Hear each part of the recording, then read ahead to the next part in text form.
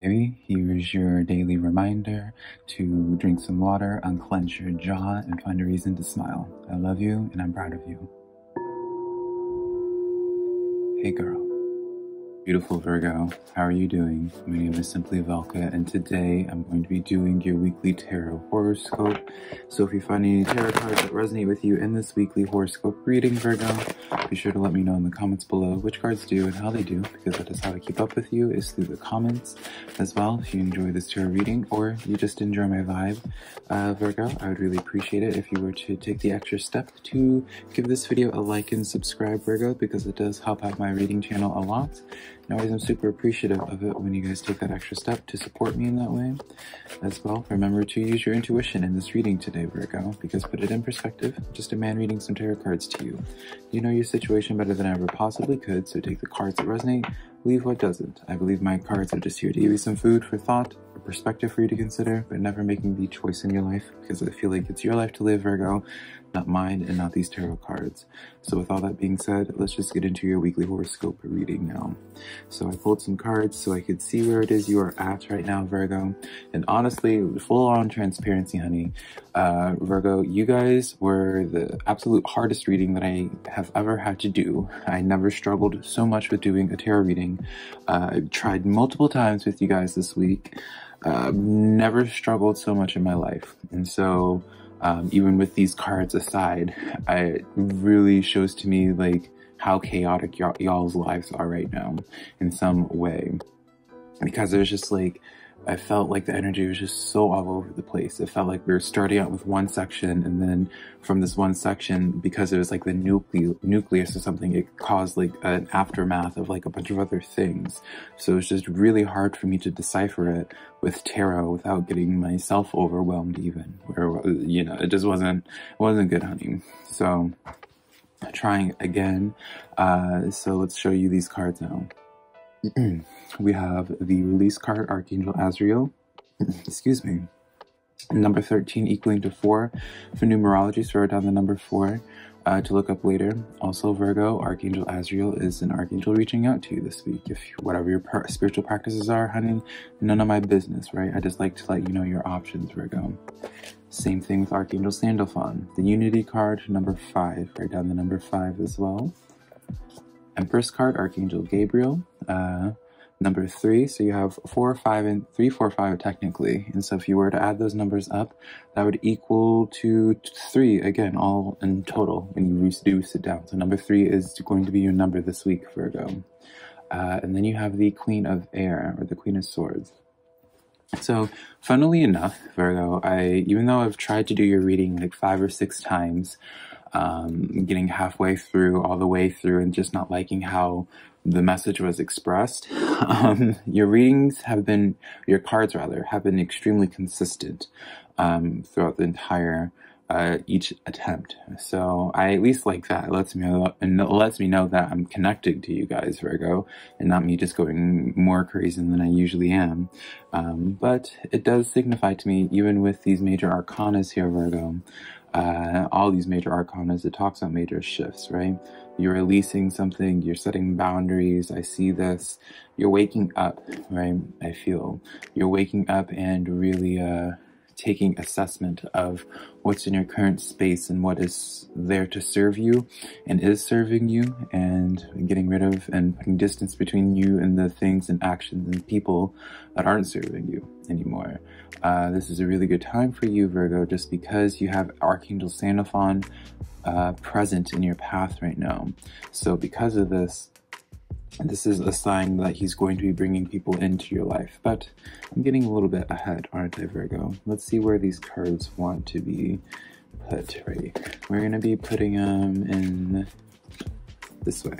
So we're going to start with your release card, Archangel Azrael first. This card says the end of a phase or situation, Virgo, spiritual transformation and moving on, right? So let's figure out where it is that you are even moving on from. Why is this, like, yeah, that's first and foremost why I want to figure out, Virgo, is like, why are you in this space of release? What happened here that put you in this state? Knight of Pentacles in the reverse. So is this like a situation of where some type of some situation that was supposed to bring some sort of stability into your life do the very opposite, right?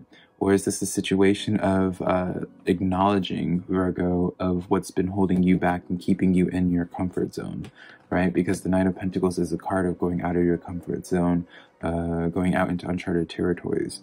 And so when it's in the reverse, it's the very opposite. So yeah, I see this as a storyline of you almost, yeah, just acknowledging what it is that has been holding you back. It's almost, I feel like you already acknowledged like what your Knight of Pentacles in the reverse is. Like that's not really a struggle. So let's get a little bit more detail on this though. What is this Knight of Pentacles, like the cause of it? The Strength card coming in here. So this is like a definitely, this is my shadow work card, Virgo, but this is also a card of very much so a challenge of some sort.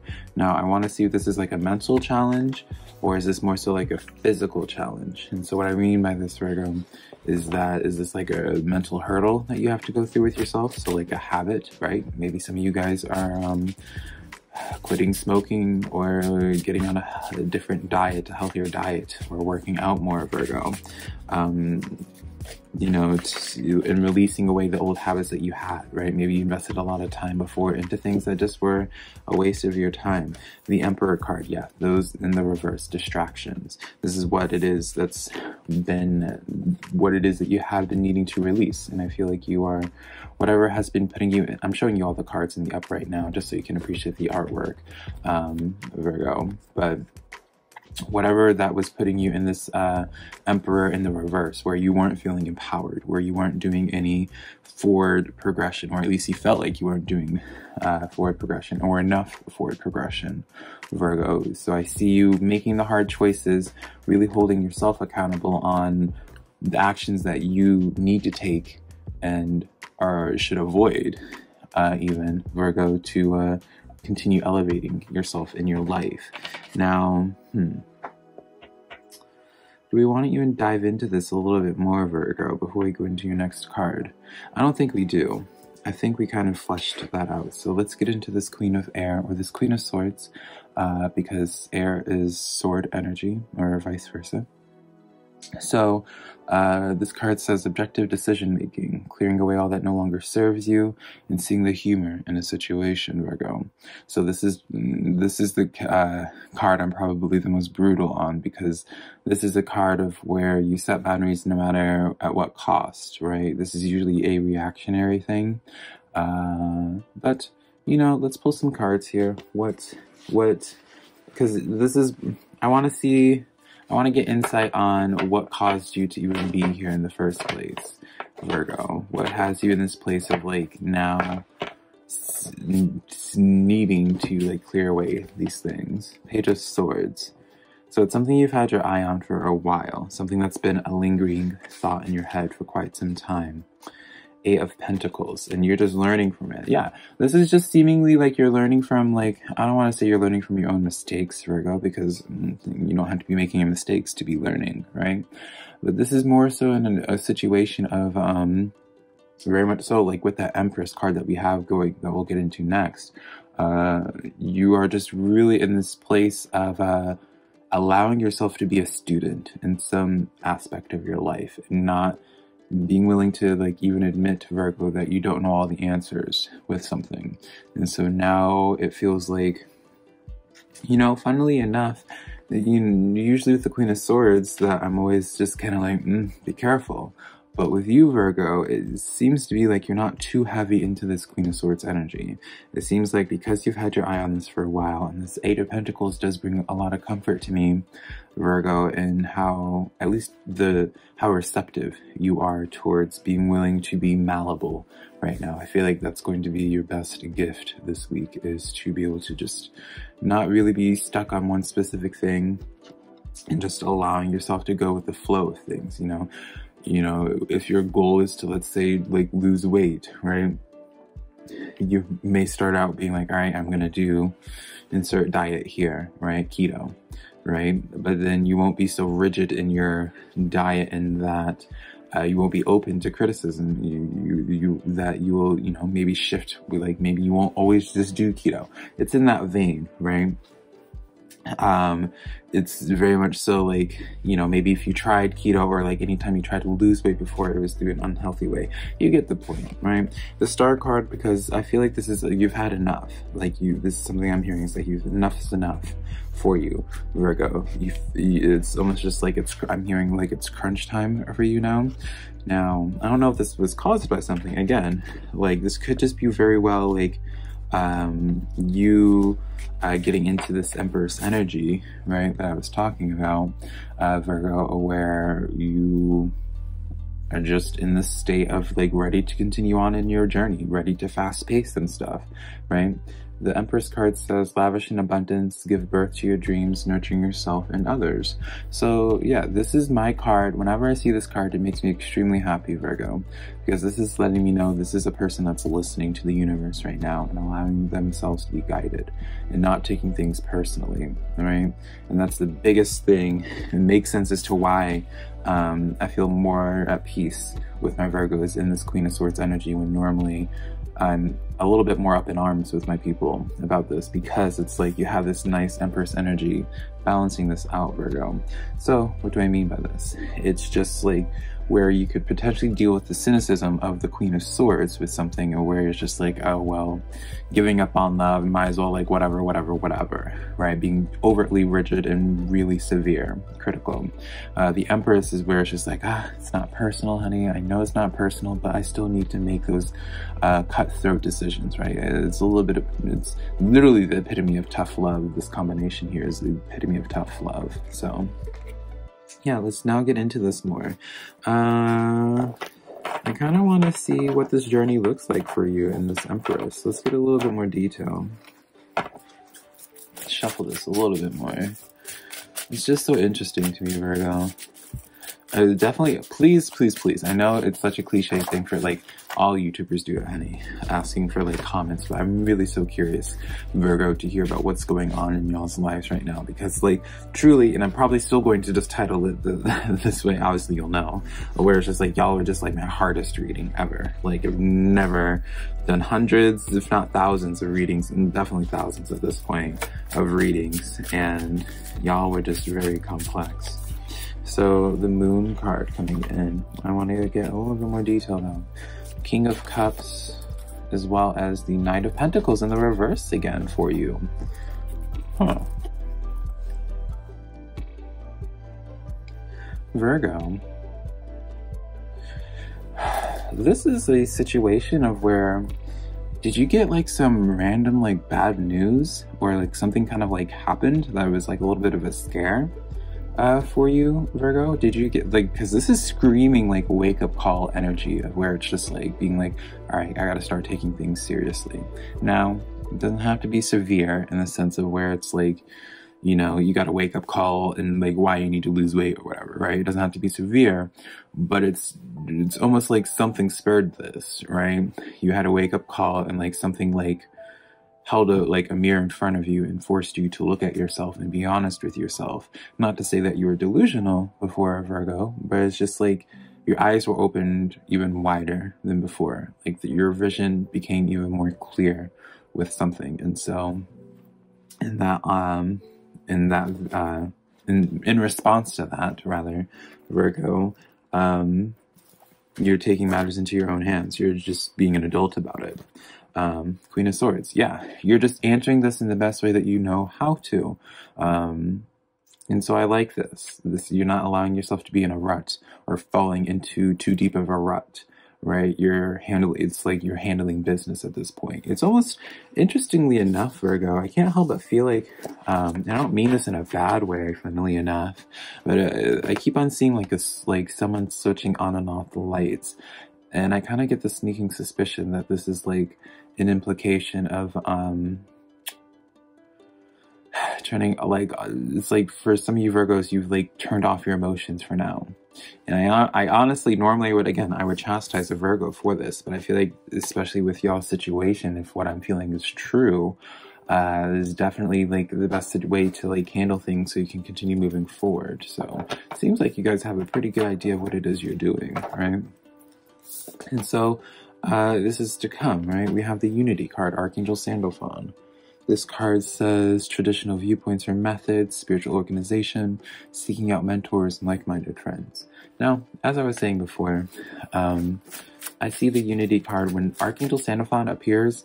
There's been this one consistent thing with Archangel Sandalphon in that you can kind of know that he's bringing, like, he's in the works of like connecting two people's paths together. At least that's my experience. And so with this, I really like this because it's like now it's funny because you have all this Queen of Swords energy and releasing things, right? Putting up strong boundaries, really just in that vein of just like letting go of what no longer serves you. But you're having it quickly replaced with higher vibrational things, right? You know, Archangel Sandalphon, Spirit, whatever it is you subscribe to, Virgo. They see your action and like making space, spring cleaning, and they're answering that with like a word almost. So let's see some extra clarifiers. A bunch of cards fell out. So let's see what's going on here. 3 of Wands. Now I feel like this card is actually in the upright. We have the 10 of Swords. We have the Hermit card. And then we have the 8 of Cups. Yeah, so you're in this place of like you identified. Now Virgo, let me know what this combination is about, because this could be a situation of where you've finally like coming out of like a Stockholm syndrome with something and no longer, or like the delusions of something that is actually harmful. You know, again, I don't mean to harp on people who smoke cigarettes. Like, it's none of my business. I mean, what it is you do. Like, don't have an opinion truly, because it doesn't impact me. But I'm just going to use cigarettes again, in the sense of like, you know, people who will like smoke or drink or what have you. And it's just like, you normally, like, most people will just be able to say, it's like, yeah, this is obviously not good for me, but it's what I enjoy, right? Nothing wrong with that. Then you have other people who are just like, well, like, try to pretend like it's not as bad as it is, or it doesn't actually impact them. And it seems as if like some of you Virgos are coming out of this energy with something where it's just like, you're no longer ignoring like the red flags, or ignoring like, you're no longer delusional to something that actually just is toxic, right? That just is not serving you anymore. And so, interestingly enough, this kind of feels like a situation where something just isn't necessarily like meshing with you, rather than it being too painful, because you have the Hermit card and the 8 of Cups, where it's just kind of like a situation where you're with a crowd of people, or you're in an environment and you're just like, you know what, this just isn't my crowd, this just isn't my vibe, this just isn't for me, right? Nothing wrong with the situation, but you know, you want to go out, separate yourself from the situation, and kind of do a little bit of soul searching, right? And so maybe before, and it makes sense, right? If you start releasing things and people and habits and all of that from your life that were not benefiting you, naturally you'll want to like self-reflect a little bit and be like, well, why were these things even brought to me in my life in the first place, right? When you make space, you want to have a conversation with yourself and be like, all right, what is my personal style before I start buying a bunch of new decorations for my house? What spurs excitement in me, right? You're asking those questions. And so I really like this energy for you, Virgo. I really, really do. Chaotic week, but this is kind of like just a little bit before like the rainbows and sunshine. It's like like after like a chaotic storm or thunderstorm, you see like the greatest rainbows. But yeah, now my beautiful Virgos, we're going to be getting into your financial and love and social situations. So if you're interested in those spreads, stay along for that. We're going to start, Virgo, with your love and social situations this week. See what's going on there. See what quick insight we can get, what advice we can get from Spirit in this regard. So you guys got the 5 of Fire, Life Experience card, 10 of Air, the 10 of Swords. So this is my this card, it literally says conflict, Virgo. Like, this is conflicting things. You have the 10 of Air, this is the 10 of Swords.